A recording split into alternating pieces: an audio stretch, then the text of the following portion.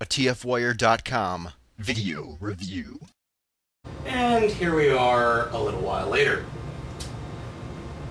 I didn't want to show you the transformation because this is actually the first time I've done it. And I'm going to tell you right now, this is a horrendous transformation. If you think the panels are going to be hard to line up, you're right. It's very, very cumbersome, very annoying, and the directions are actually pretty good. The directions, I will admit, are pretty good. They show you exactly what you need to do. Takes a little bit of finagling. They don't tell you that there are these pegs on the arms that clip in somewhere, and at one point it's got its arms in one position, and at another point it's got them in a completely different position, so that doesn't help. But after finagling with it and fooling with it, I finally got it done, and it's not that big. In fact, this is my DS Lite. This is my DS Lite next to the Death Star. My DS Lite's pretty damn big. But yeah, so it's got the typical gun embankment. Now, it does come with three little TIE fighters, which it calls mini-cons. Yeah, it calls them mini-cons. And those actually can be stored in the back of the Death Star in these two compartments.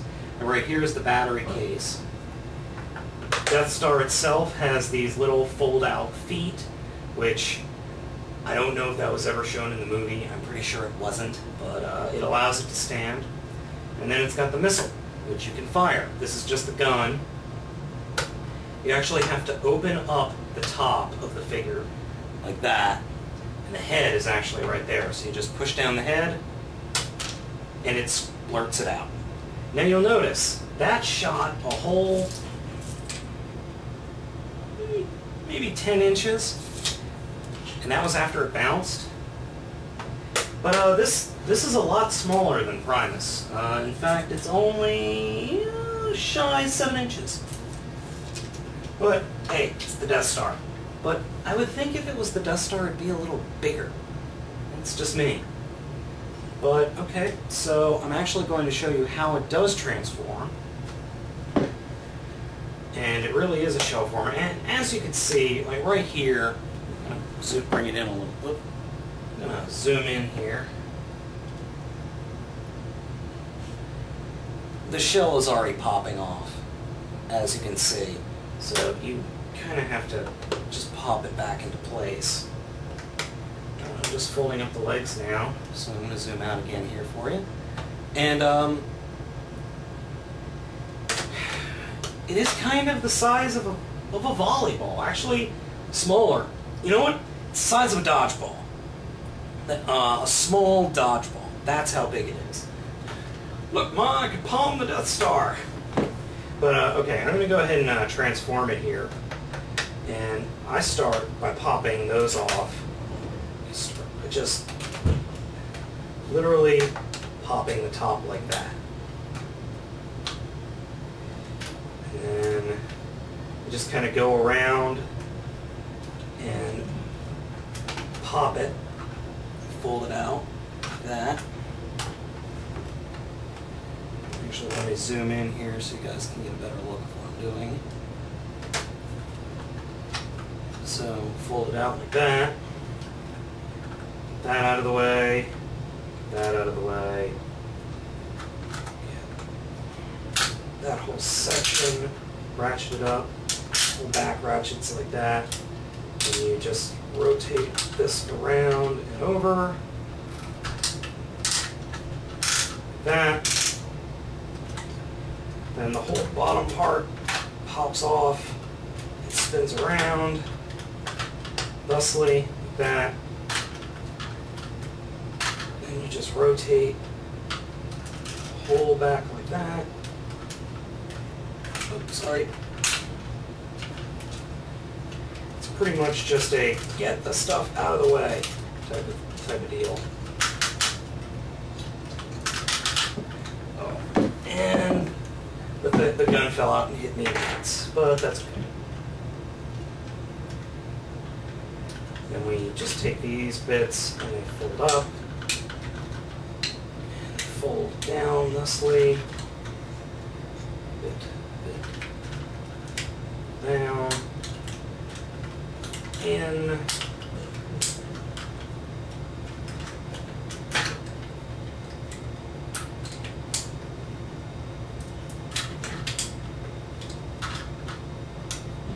Shoulder pads. These are not on very tight, the feet. My figure's left foot keeps falling off. Push the back in until it attaches. Bits out of the way. Make sure the legs are straight.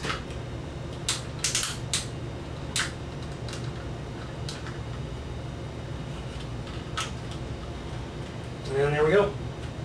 So he pretty much, as much as I hate to say it, he kind of does a fetal position. You just kind of take him like this, fold him up, and then all the extra junk just wraps around him. So yeah, there's Death Star Vader.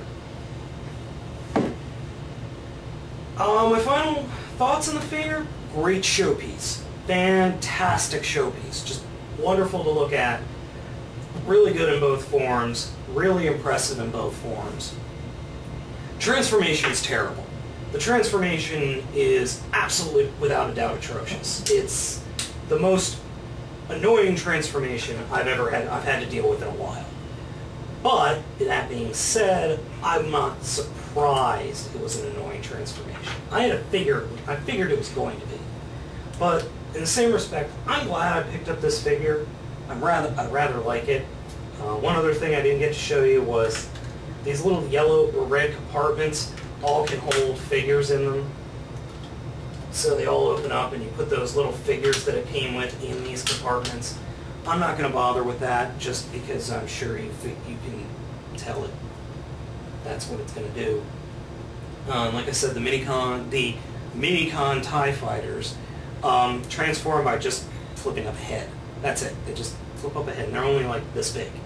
I just didn't feel like unboxing them. But like I was saying, I like the figure. I like it in both forms.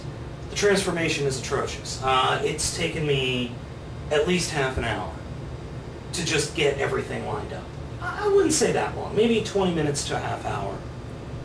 I've been at it for a while. But that was just the first time. I'm sure now that I know more things, it'll go easier. If you can, I'd pick it up, though I'd probably wait until after Christmas when it goes on sale. If you see it on sale, grab it. If not, pick it up if you really want it. If you're not really into it, you know, I wouldn't get it. But at the same point, I'm glad I got it. I think it's fun. The transformation is just the most annoying thing in the world. This is Vader saying, have fun, guys.